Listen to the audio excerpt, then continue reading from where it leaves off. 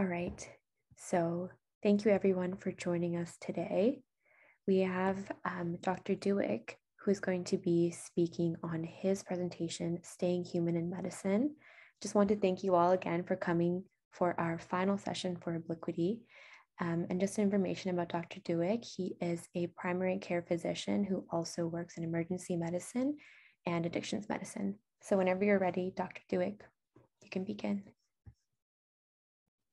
All right. Well, so thanks a lot for the invitation to speak today.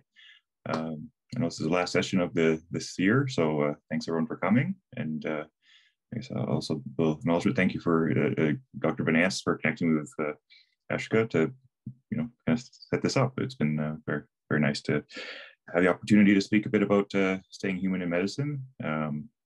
As I said, I'm Dr. Kevin Dueck. I am associated with Western University's Schulich School of Medicine and Dentistry as an adjunct professor.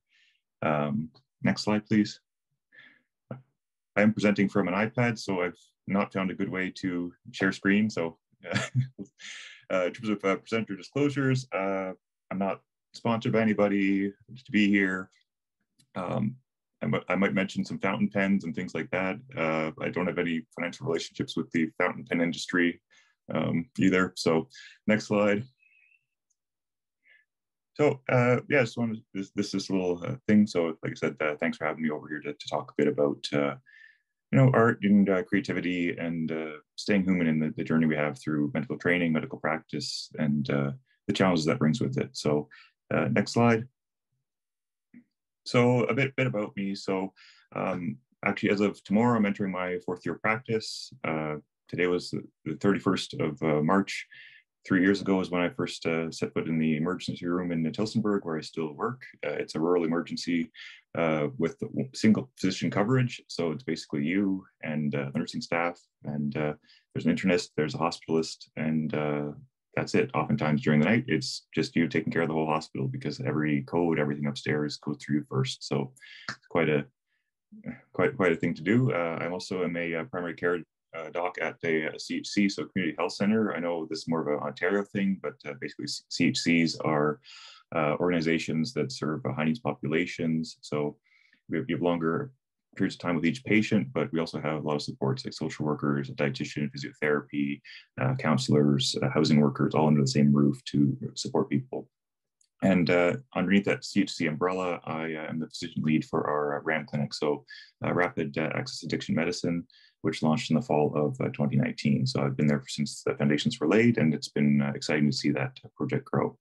In terms of a little more about me, I grew up in Southern Ontario. I've lived in the West Coast, lived in the prairies, came back, did my MD at Western after doing a master's of medical microbiology at University of Manitoba, family medicine residency up at Brampton through McMaster.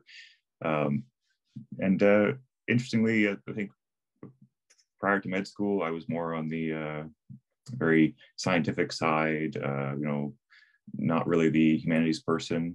But over time, I started, writing short stories, poetry. I had a blog. It's not really updated but much these days, but my work collected on there. Did some art pieces in graphic medicine. In medical school, I connected with Dr. Jeff Misker, who's an OB-GYN over at Western and very active in health humanities. And he mentored me during my time there and then afterwards.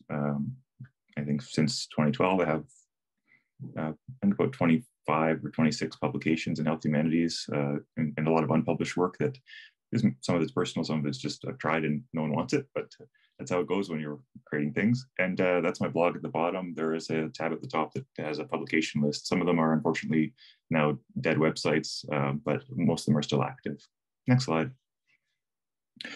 So I'm going to talk a bit about art and creation, and I'm going to be talking more about art as the creator of the art, as a creative expression. So writing, poetry, music, sculpture, drawings, all these different ways that people can express themselves.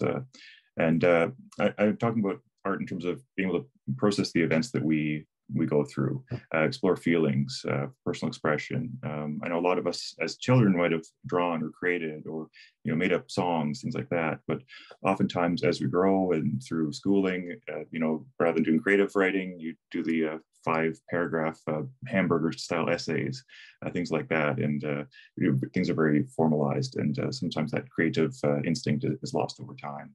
And sometimes these creative expressions can be something that you share, but oftentimes they can be private as well. Something I'm not going to cover in this lecture are kind of using art and creating, using art as kind of an instrumental value in terms of the art of seeing course, where you analyze paintings and learn art critique principles in order to be a better dermatologist or a better diagnostic observations. I'm also not talking about narrative medicine, like at Columbia, where you're learning all the literary analysis techniques to understand the elements of story and to help you be more reflective and understand the patient's story and to have more awareness or empathy. Although I think these things are important and they're very interesting uses of art, that's not really the focus of what I'm talking about today. Next page. So a little bit about my journey in terms of writing. So I started writing more consistently at the end of my master's. I was gifted a fountain pen. That's a Visconti Homo sapien, if anyone's curious what that thing is over there. It's a very nice pen, actually. So I got this nice pen, and I figured, well, why not start journaling, use the pen? And I found that it was a great way to mark time, to explore feelings, just mark the day, thoughts on my mind, and it was something I've done pretty consistently since 2011 to the present. I'd say the majority of days I write half a page or a page of something.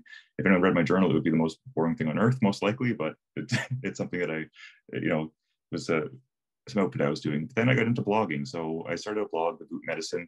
And no, it's not a typo. It was a joke to myself about being Canadian. So this blog started in terms of when I applied to medical school. So initially it was observations about, interviews, about, when I get in, about the class, about just certain thoughts, and it's more technical, more about the process of getting in. But over time, it changed, and it moved to be more creative, more about narratives, more art. And I'll talk a bit about that during this talk about how that changed. So, next slide. So this is a quote from John Berryman in one of his interviews. I don't know if people know him. He's a poet, American poet, who one of his the Dream Songs won the Pulitzer, and then the larger collection of Dream Songs also won the National Book Prize or Poetry Prize. So he's a well-known guy. But anyway, in one of his interviews, he's talking about American artists, and he says, "Listen, art is created out of ordeal and crisis." So I won't get into the full details of my own experiences, but during early in medical school, where you're often being encultured about what it means to be a doctor, about lessons, about medicine. We had dean's lectures where they come in and tell about their careers and about what they've learned throughout their careers, and lessons they want to impart to new students. And during that enculturation process, I was involved in a number of medical encounters, not personally, but with family members. And many of these encounters left me quite disappointed in the medical culture and the care that was received.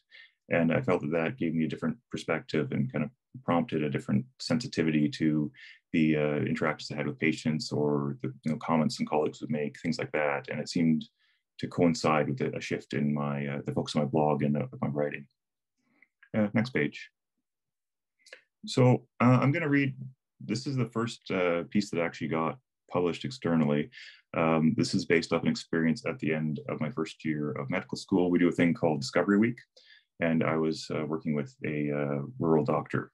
So just let me pull it up. So at the end of my first year of medical school, I spent a few days shadowing Dr. S in a small rural hospital. He was one of the younger doctors in the hospital, spending time in both a family medicine practice and in the emergency department.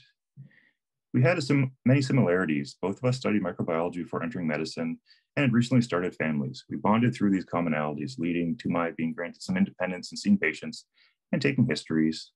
Between patients, he stood in the office, gently swaying back and forth, sharing with me his love of medicine. During one short break, he proudly shared a few pictures of his infant daughter. He mentioned that he had recently dropped his workload from 115 hours a week to 65, with further reductions planned. I was surprised that he had had such a workload until recently, and proceeded to ask what had happened leading to this change. Quote, a colleague of mine, also working 100 hours a week, came into the work crying one morning, Dr. S stated. When I asked him why he was crying, he said that that morning his 4-year-old daughter had approached him and asked, Daddy, where do you live? I could see that just retelling the story caused him to well up. He blinked away a few tears. I gave an understanding nod. Nothing more was said on it, and we went on to see the next patient. So for me, this was a very touching story, and also that I had such commonalities with this practicing doctor really hit me hard in terms of the importance of a family, of balance, and not losing sight of what those important parts of life. Next page. So in medicine, training isn't easy. There's many lectures and all these hoops you have to jump through, OSCEs, things like that. And it doesn't stop with medical school. I know, competing for residency spots, competing for fellowships. There's also challenges in terms of the day-to-day, like difficult patient encounters. Sometimes you feel you've gone above and beyond for someone, and there's no voicing of appreciation. They're actually frustrated with you. We encounter suffering and have a window into people's lives that very, very few have. And that can lead to secondary trauma. And also, burnout levels were pretty bad before COVID, and now they're way up in the last 2 years if you look at recent surveys. So having some means to process these events that we deal with is important. And don't get me wrong, I'm not discounting the systemic issues that contribute to burnout, that contribute to the challenges that we face, understaffing, residency hours, call schedules, things like that. I'm not discounting that at all, but I do think on the personal level that there are ways that we can help ourselves process these events and, even learn about ourselves and grow through processing. Next page.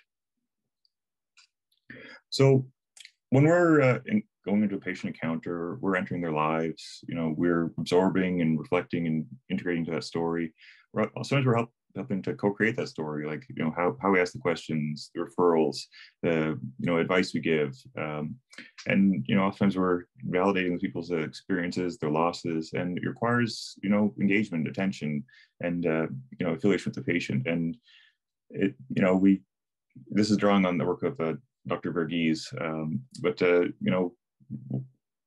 well, we can go to the next page, but it's more like we're part of the story, and it's you can't escape that in being involved in people's lives as a physician. Next page.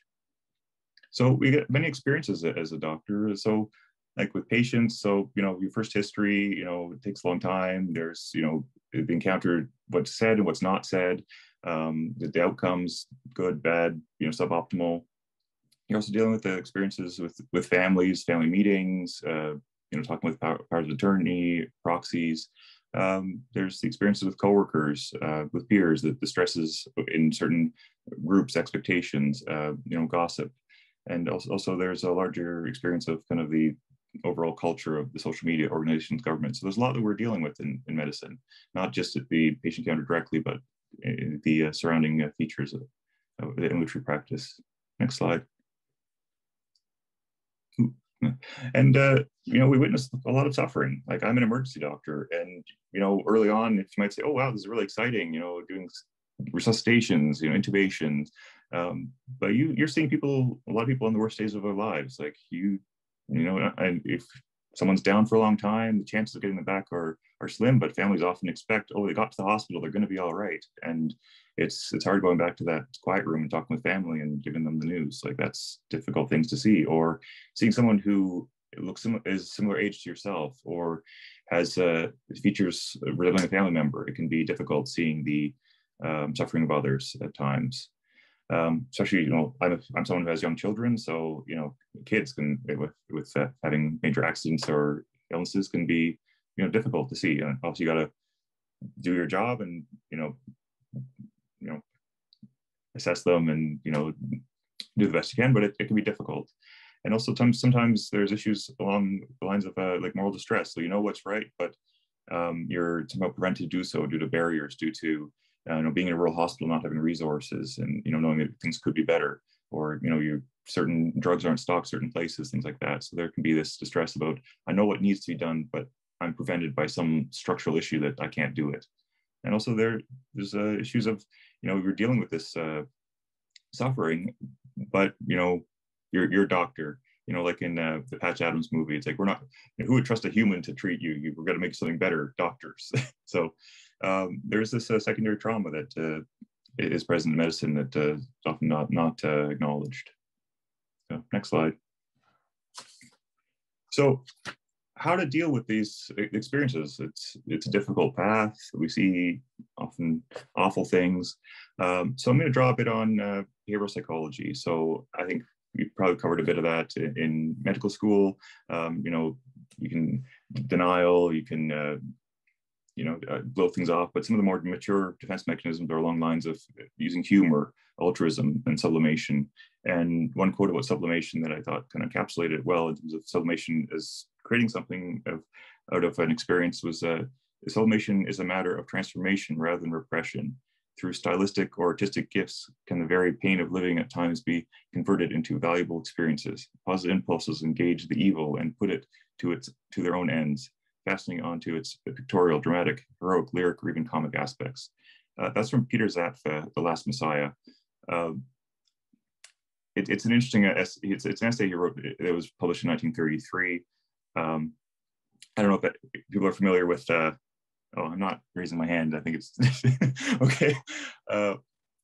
It's an interesting essay about human consciousness, and it's kind of dark, but he actually advocates for antinatalism.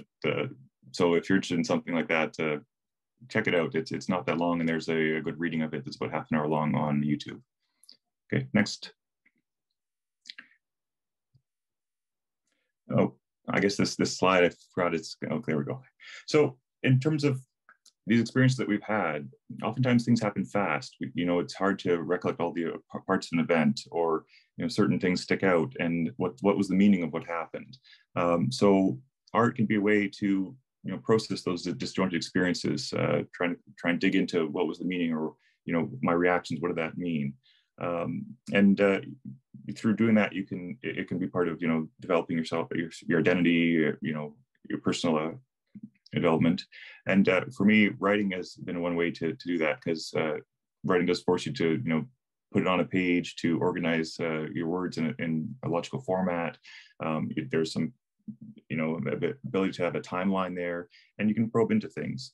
And sometimes things just are on your mind and bugging you, and it's hard to articulate them, and being able to have an outlet, whether it's writing or art.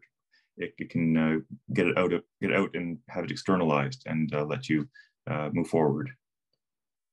Also, if you do decide to share these creations, sometimes you find that there's some commonality. You didn't realize that between you and others, and that can be important as well. So next slide. And in the work of one palliative care nurse that I worked with, your work causes suffering in you. So you must have some way to deal with that suffering that you see. So next. So this was one of my earlier pieces. This is Latin. There's a classic teaching phrase in medicine called see one, do one, teach one. So this is see, do, and teach in Latin. And I didn't think that short, pithy phrase really took into account that our learning involves people and their suffering. And so this was in Latin. I got someone to translate that for me, and I found an ink that was called ox blood that looked very much like blood, and I picked up a nice calligraphy pen, and after a few attempts, I got something close to what I'd envisioned in my mind. And yeah, so this is learning from experience, an early kind of graphic medicine piece that I did. Next. So I talked about art, but you can also have, in a way, use what you see in terms of creating something as to address an issue. So there's creativity in forming a project or creating something to address a need. So one other thing that I did in medical school was I founded a thing called the Western Vitals. So we know, a few of us noticed just in general that people were really struggling with with balance, with mental health, with the stresses of medical training. And about a month and a half into medical school, one of my study group members dropped out just due to life stresses. He wasn't able to cope with the studying and balancing, home issues. Basically he lived at home for a lot of his life with his parents helping out a lot with daily activities, and was quite stressed having to cook and clean up and laundry. And it might sound silly, but no, it really stressed him out. And he also previously had been a top of the class, and when you're in medical school, if it's certain subjects, someone's got a PhD in that before they get there, and you won't be the top. And dealing with that was also difficult for this person, and they dropped back a year. And seeing that, realized that there was a gap. Our websites had a gap in terms of the resources specific for med students.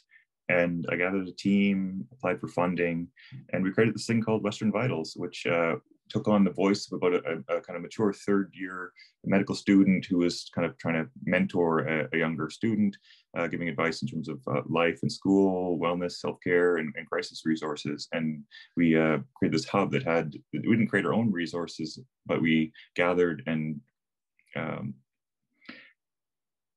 what's it called?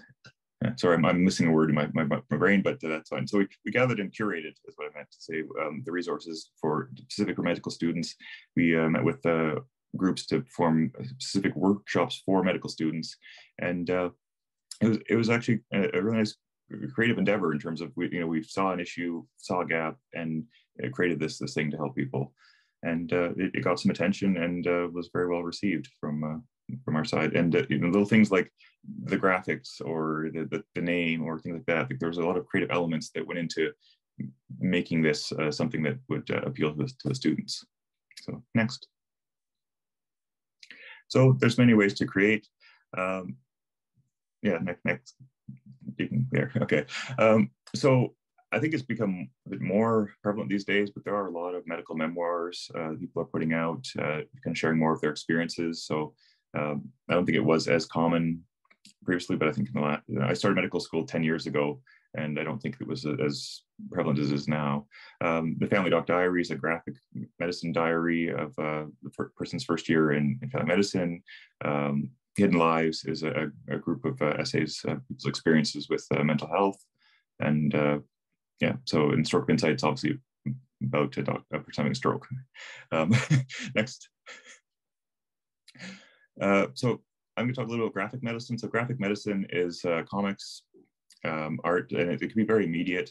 And Mr. Bromley, nice to put a face to a disease, face on a disease. So next, there's writing on the other side. Click. Okay. So part of the reason I like graphic medicine, I've read a number of graphic memoirs, is that there's immediacy, that you can have multiple narratives, or you can have the internal states and then what's said, and you can have manipulation of time with people staying and then having a ... or multiple frames of the same thing or changing of the color of the background to indicate changes in mood. You can have many different ways to manipulate the reality and the space. It's a really cool way to communicate.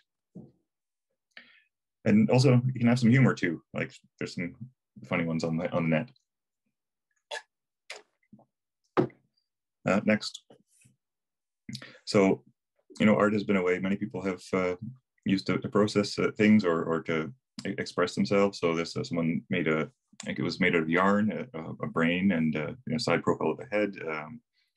Combining nature with the human heart. On the right side there, that's a page from Stitches, which is a graphic memoir about someone's experience with I believe it was laryngeal cancer. Next slide. Sometimes you can use art to communicate and to share with others. So things like respect and dignity for patients. So little lessons that you've put together and collecting them in this single graphic to communicate things like cover you up for patients. Don't interrupt it during exams. Just things that can help make medical experience more pleasant or more respectful, and really respect people's dignity. Next slide. So why create? So like I said, the sublimation, the creative expression gives you perspective. It's just sometimes fun to create and try different mediums. So I went from journaling to blogging to poetry and short narratives to calligraphy to some graphic medicine pieces. If you share these things, it can be advocacy. It can, share important messages for, upcoming trainees, or, try and influence cultural change. And sometimes, practice can just be more for mindfulness, gratitude, just things from a more personal level. Next. So I'm going to share a bit of my work. So the first one is a graphic medicine piece. It's called Memento Mori. So classically, that's reminders of death. So I noticed that in medicine, we take a lot of things for granted. The person has, a medication list that's a dozen things long, and you don't think about what the day-to-day realities of that. So I collected some pictures. A friend of mine helped take pictures of a few other things, but someone wearing a CPAP mask, having puffers at the bedside, the eye drops, the sugar checks, the dosette for all your medications, home BP measurements, the cabinet full of medications. And you don't think of this, but if you're someone who's not on medication or treatments or very little, this is kind of ongoing daily burden or daily reminder of illness, of your own mortality, and that's something that we sometimes overlook. Some things like go for your routine blood work, like getting your INR done every 4 weeks is not pleasant, but we kind of just think of it as so routine in medicine that we don't think about the inconvenience of going to the lab, of getting a painful prick in the arm, and then having your blood drawn and having that done 12 times a year, or even more if you're changing the warfarin. It's not nice. So next page. So the next two are actually from what I called my burn book. So at one point I got into a bit of a writer's block, and I decided to change how I was writing. So previously I'd actually gathered a lot of thoughts spur of the moment. I'd carry a pocketbook around when I was in the hospital or in doing things, and have random thoughts or a quote or a little experience, and I just jot a few things down, and I collect these things and kind of put them all together. And my writing, in general, would be, I jokingly call it the constipation method. So if someone would bug me, it would brew in my mind, and I'd sit down one evening and it all come out in one big block. But at a certain point, I kind of got stuck, and I'm not sure why exactly. But I bought a small bound book, and I thought the paper would be good for fountain pens, and it was terrible. So I picked up a pencil and started writing with a pencil. And because it was pen pencil and it could be erased, and it didn't really matter, that some things flowed out of me easier. So just as a creative project, as a creative process side of things. So most of it, in the end, most of that book, it was discarded, but a few things I kept around. So just it's on my computer behind this screen. So just give me 1 second to get that booted up. So these are just very short ones. So someone cares. To know someone cares, that there's at least one other thinking of you, makes a difference. That was inspired in part by a patient who had newly started treatment for depression, and then was lost to follow-up. And I was concerned about them, so I gave them a phone call, and they were quite appreciative of that someone who had them on their mind and had reached out to them. So next. A goal. And another very short and simple one, to be content for my family, my patients, myself, a goal. So very simple stuff. Next. Being there. So this is a bit longer, but it's kind of a follow-up to that first piece I read about the crying doctor. And I didn't realize it at the time. It was only later that I realized that it was kind of the wrapping up that first piece. So, Daddy, time to wake up. It's morning time. I opened my eyes to our 4-year-old daughter at the foot of the bed, smiling, her hair meticulously braided. I get up and wake her younger brother from his crib and carry him downstairs. The baby is still sleeping. Soon come shouts of coffee, coffee as we enter the kitchen. They know my routine well. After breakfast, we get dressed. I pack my daughter's lunch, and the three of us sit up for the trek to the bus stop. March 2nd marks 1 year since Carm's match day, and rather than being on call or spending time in the clinic, I'm on parental leave. On match day, I was at home playing with the kids and dancing to nursery rhyme songs. Partway through changing a diaper, my phone vibrated with a text from a classmate asking where I'd matched. I didn't realize results were posted. I checked and saw that I had matched one of my top sites in family medicine, especially that would give me the flexibility to continue my involvement in the arts and in my children's lives. I quickly replied to the text and returned to dancing. The last year has been busy. The summer was spent searching for a new home, moving, and welcoming another son in July. With 3 young children at home, I delayed starting residency until August. I began residency with 4 blocks of family medicine and was assigned to a busy group practice. Although the walk-in clinic and along with walk-in clinics and scheduled appointments, the office also did minor procedures and occasional house calls. I quickly connected with my preceptors and the staff, over time gaining their trust. On my second day, I drove to a patient's house with a nurse after a patient didn't answer their phone call with a critically low hemoglobin on their blood work. Not all days were so exciting. Hey, Jonathan. Hi. That's our old house? Not quite. So, No. well, let me get back to where I was.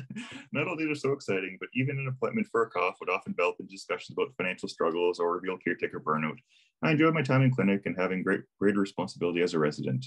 I listened, often made patients smile or laugh, and on occasion held a hand or often offered a hug.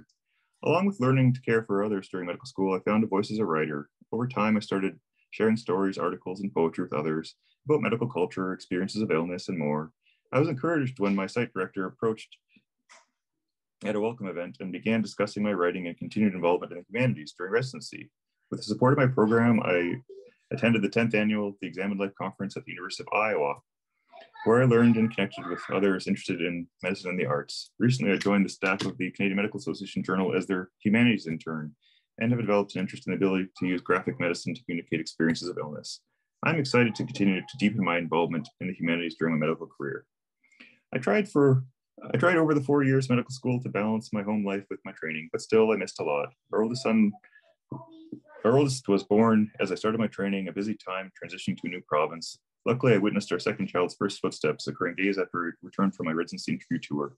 With the most recent addition, I found that finding a balance was even more difficult. After the birth of a child, residents have a 1-year window to take leave.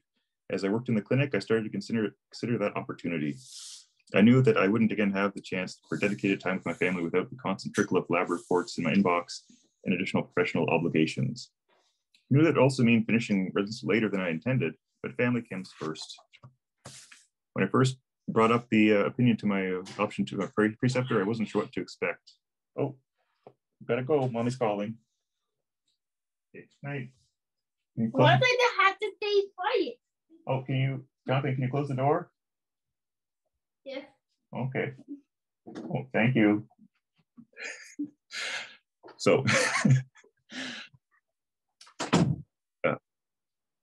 so I wasn't sure what reaction I would get when I approached my preceptor. A part of me anticipated a negative reaction based on attitudes I'd come to expect in medicine, ones that where staying after call shift was a given and taking time off for illness was frowned upon. Instead, I found solid support from my preceptor, my program, and my mentors. In some cases, my choice was met with admiration and the wish that they had done the same when their children were young.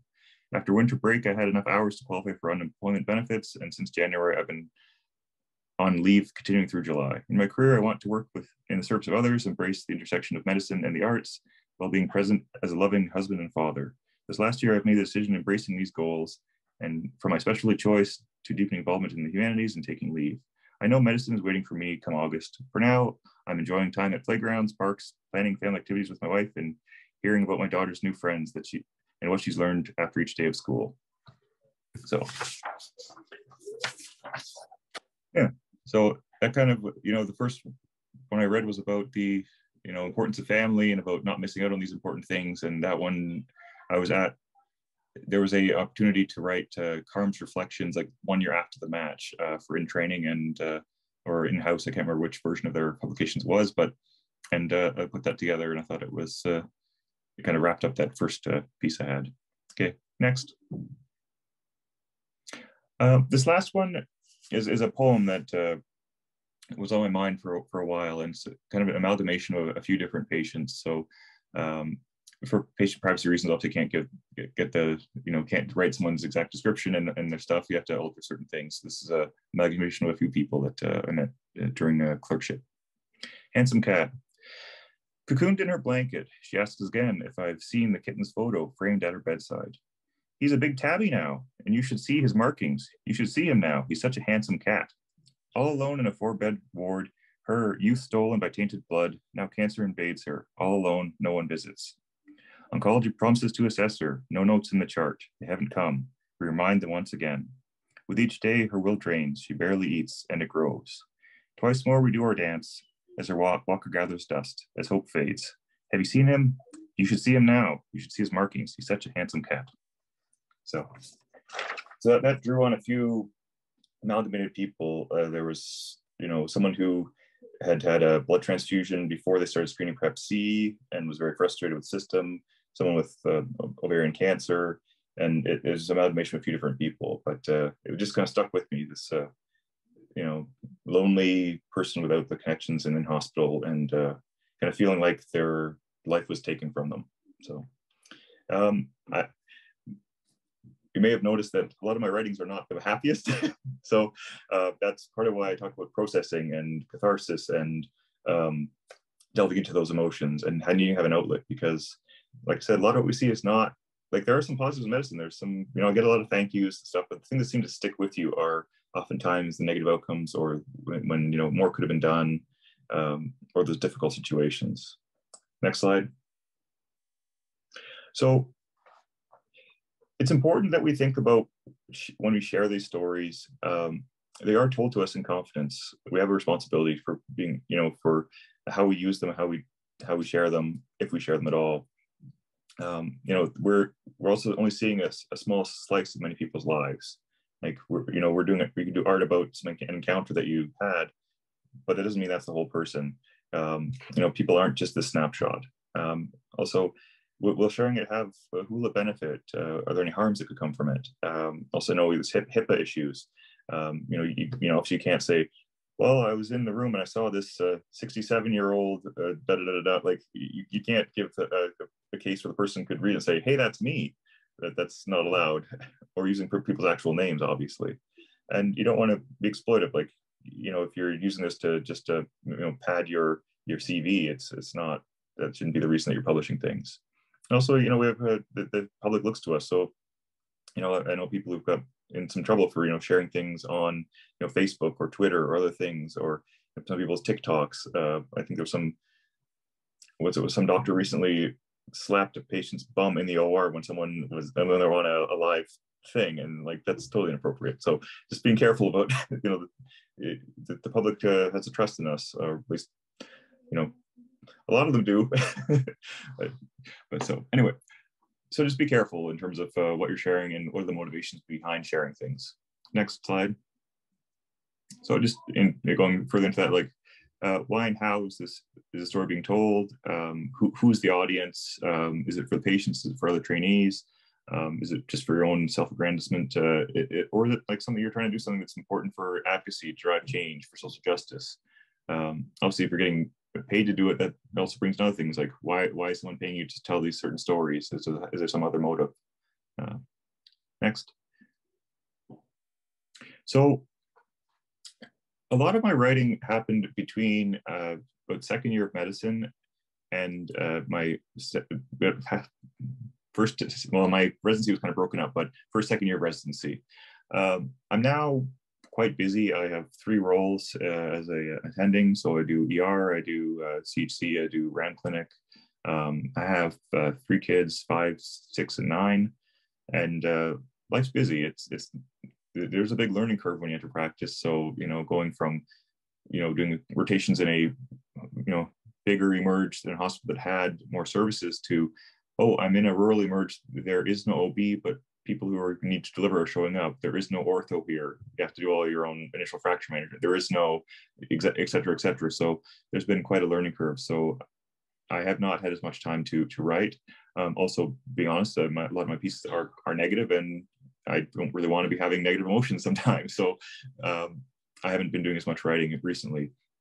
I still journal, but one thing I do want to talk about is having some creativity in the moment. So I have listened to thousands of hours of talk radio, of improv comedy. I loved Whose Line growing up. My friend bought me a nice subscription to Comedy Bang Bang, which is a improv comedy weekly podcast. I like the creating in the moment. I also had a love of freestyle hip hop, but I won't get into that. So I find that using some improv techniques to be creative and connect in the moment with patients is a way to still have some creativity and stay human in my interactions. Next. Part of the reason this works is because I am in a frontline role. I'm doing emerge, I'm doing primary care, I'm doing addictions medicine. I don't think this would fit as well for a pathologist, but I'm giving what I've tried, and hopefully people find some use in this. So being in the roles I am, anything and everything shows up at my doorstep. So you have to be able to react to that, be in the moment, be present, and notice small things. I often find that 10 or 15 seconds of humor to connect with patients in the emerge can make a big difference in terms of the history and getting it. They're trusting me in terms of my diagnosis or my thoughts and my return instructions. And improv, you have to have a lot of trust in yourself. You have to be able to go with people, to be present, to trust yourself. And just as some silly examples, like I've had conversations with parents and kids about Doc McStuffins. I've talked about Owlette and Gecko and the PJ Masks. I've had, we had a little riffing about Dr. Pimple Popper with people. I work in a rural environment, so I've talked a bunch about hunting, fishing, fly fishing, things like that. One important thing is if you're going to use humor, you can joke about the absurdity of the situation. You never have the patient as the butt of the joke. Next. So this is a little common piece, testing whether laughter is the best medicine. So yeah, pointing and laughing at the patient is not what I'm talking about in terms of humor. I'm talking about, making lighter of the situation, being serious when you need to be serious, but being there and being able to react in the moment shows people that you're listening. There's a gentleman in the States, Dr. Jonathan Shea, who works with veterans, and he even gives the advice in terms of people who are rotating through, because he's working with veterans who are applying for, who've been through a whole lot. And he's like, the veterans will never respect you or trust you if you are purely objective and just going down the criteria list. He gives advice to people that, if you feel like vomiting, vomit. If you need to weep, weep. The veterans will respect you for it, because it means you're really listening and seeing the pain that they've been through. I'm not advising you to break down in tears with every encounter, but being present, having emotions is important. And it shows that you're a human, that you're there, and that you're with the patient. So next. So one of the books that I have recommended to a few medical students before was called Improv Wisdom. It's a series of lessons that Patricia Madsen has drawn from their time doing improv. The subtitle is Don't Prepare to Show Up. I do recommend that you prepare and study. You are expected to know medicine and be able to diagnose things and treat things like that. But improv, it's being present, having the trust in yourself, knowing that you have the tools to interact, that if you're a human, they're human, you can talk with this person. Don't be scared. And taking it easy is one where don't take yourself too seriously. So some situations you have to be like, you never start joking during a resuscitation. But when you're able to being able to have an anecdote, make an observation, like there's a bunch of times that I've had people that, they don't want to open up at all, but I notice some fur on their coat and I ask them about their dog, and that's all it takes to open people up and have a good conversation with them and get the history that you need and move forward with things. So it also means you can bring yourself. I know we're kind of taught to be very objective in medicine, and what's the odds ratio of different physical exam maneuvers and things like that. But you can still bring yourself to a situation. You don't need to be Spock and have no emotions. You can bring share anecdotes. I wouldn't say share everything about yourself, because you don't want to be oversharing, but you can share through knowing through the things that you've experienced, through commonalities, through talking about cars or whatever the person is into. And being a human is very important. Like one of the top things that people say about is like, why do you like your doctor? Well, my doctor listens to me. and being present and using some improv things, the yes and then not only that, but, and going with people. Doesn't have to be extensive, doesn't have to be 20 minutes, but it makes a difference. By not just going by the diagnostic criteria and exploring a bit, you can learn more about your patients, and it makes medicine more fun. Like one thing I've really regretted about COVID is that I have to wear a gown and gloves and an N95 and a mask with a visor and a hairnet. It's very hard to do physical comedy when you're dressed up like that. Like, you don't have facial expressions. It's not the same, and it's harder to judge other people's reactions with that stuff on. So I'd say that initially my career, it was easier to do some of the improv stuff because before these extra PPE requirements were in place. But yeah, I would recommend looking into this. If you're someone who's really nervous about clinical encounters, doing a bit of improv or reading about it could be really useful for getting more comfortable. Anyway, next. So I was going to end with a narrative medicine exercise. It's pretty common. Perhaps you've done it before. So a lot of us, like I said, through schooling, we haven't done any creative writing for years. There might be some reflections that you've had to do as part of your medical training. But I was hoping, if people are willing, that we could do a little writing exercise. So, pen and paper, a pencil, on a computer, whatever you like. Writing for about 8 minutes. I don't know if you can put a timer on once you start. And so just write something from your life. Tell as you would to a friend. Next. So if people do want to share at the end, mutual respect, don't interrupt during the person's reading. You can have comments or questions for clarity or exploring meaning or how things were told, but it's not about being critical of what they wrote. It's about exploring what they wrote. And if they don't want to answer, then that's fine. I had this previously as a share and pairs thing. You can scratch that out, sorry. And if no one wants to share that, that's fine. Next. So the prompt, just wrapping back to that first slide, was just tell me about a time in your life you felt grateful.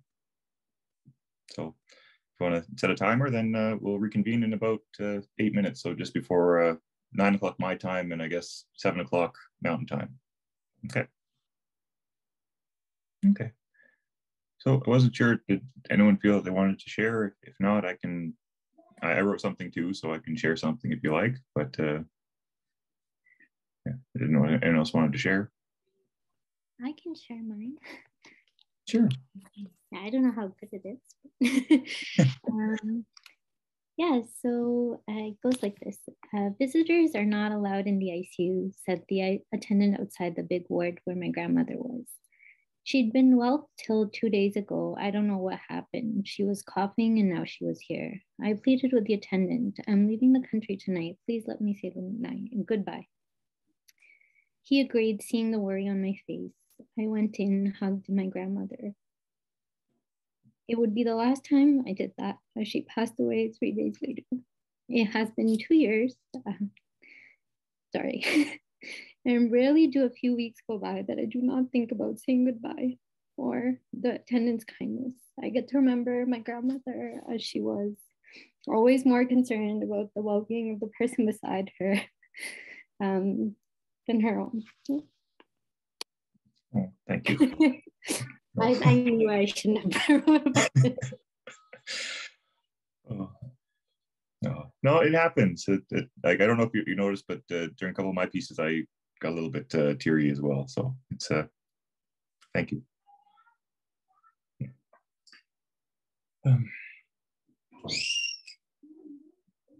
Sorry. I'll share mine. Mine's more general. So I'm grateful for the opportunity to explore some long-standing interests I've had through family medicine. Addiction was something I've been interested in ever since I listened to to Loveline, which is an old radio show growing up. And it's been wonderful to be able to be part of the founding of a clinic. Also the chance to do Emerge, which is something that I enjoyed during undergrad, but I wasn't sure if I was the right fit. It was great to be mentored into this field, and now that I'm there, being appreciated by those I work with, and it's been great. Also, I'm grateful that I've been able to find a balance between my, the family and my work, and being present there as a father. So more general, but yeah. Anyone else want to share or any comments? I'll share mine. Sure. Okay, I am so grateful. I found the casts from my time at ortho. I was a teenager when these casts were made. I didn't edit this, so they horrified me. I was disgusted and felt a bit sick to my stomach seconds before a wave of gratitude for my parents who could have done so much with the cost of the metal required to fix my very crooked teeth.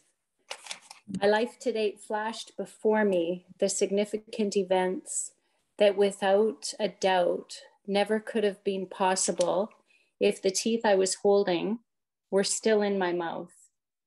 Things like my personality, positivity, and humor, my career in the dental field, my relationship, which led to my 2 amazing kids. Mom, Dad, I'm ever grateful. So thanks everyone for sharing and for participating. So maybe this will prompt you for, do more writing or, delve deeper into those things you shared in the future. And thank you very much for sharing. Next. So just to summarizing what I've talked about today, we're involved in high stress careers. We see things that many, really no one else sees, and have windows into people's lives and their suffering that others don't. Oftentimes, if the families might see it, but we see it again and again across many different people. And you need to have some way to deal with that, to stay emotionally present, to process events. And at least in my case, I found that creation of art, involvement in a project, these have been ways to deal with those stresses and to move through them and to grow as a person. There's many modalities. So, if writing's not your thing, comics, art, song, there's, make a web comic, there's many different ways to do things, and finding something that works for you. Also, sometimes, sharing them can be important if there's an important message there, but just being mindful of the motivations behind sharing things and the confidentiality of our patients. Next. And I want some thank yous. Dr. Nisker is my writing mentor. Dr. Nance for connecting me with this group. Dr. Zazalak, I did a enhanced elective in residency, looking at some seminal papers in narrative medicine, the McMaster writing group, and drew on some of the work of Dr. Peterkin, Sharon, and Verghese during this talk. And in the words of Neil Gaiman, make good art. Thank you. Thank you so much, Dr. Dueck. Before we conclude this presentation, would everyone mind just sticking around for a little bit? Manisha has a few words to say as we wrap up our seminar for this term. I think there was a question in the chat about more specifics with regards to improv techniques, and it's more about just responding to what's given and being present and noticing things. Just like I said, noticing the hair on someone's pants and asking about their pets, or just treating people as humans, and then going with what they give you, and not blocking with it. If they share something, you can go a bit further. You see a certain shirt they're wearing, or they make a certain comment, and just going a few steps down that road can really help. It only takes 15-20 seconds oftentimes, but it makes a big difference in terms of their feeling like they've been heard, and that you're there with them. You're not up in your head going through Wells criteria all the time, or whatever algorithm you're running to try and categorize their condition. You're, like I said, you're human and you're present. But I will say that when I was a kid, I didn't realize that it takes a pretty wide base of knowledge to be able to do improv. Like, you think, watch Who's Line, oh, these people are funny and this and that, like they're doing improv comedy.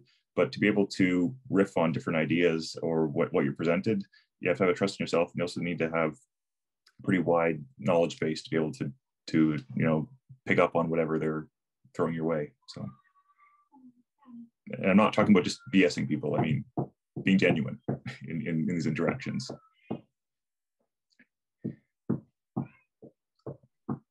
Thank you, Dr. Dueck. I just wanted to say thank you again for everyone for making the time tonight. And I also just wanted to say thank you. This is, as many people know, our last session for season 3 of Obliquity. And so we've enjoyed the last year and all of the different seminars that we've had this year. And I just wanted to let everyone know that we are in the process of planning our next season of events that will kick off in August. We have a physician poet, Dr. Shane Nielsen, that will be joining us in August to talk about one of his new poetry collections. And our new season will be called Techne or Craft. And so a lot of the sessions will be focusing on different aspects related to that. And at some point over the summer, take a look at your emails. We will be doing another apparel fundraiser at some point as well. We're working with a medical student artist at the moment to put some pieces together. And if you ever have any questions over the next few months while we're on break, always feel free to reach out to us, and all of the recordings remain on our website. I'll get this one edited and that one will be posted up there as well. So thank you again, everyone, and we hope to see you next year.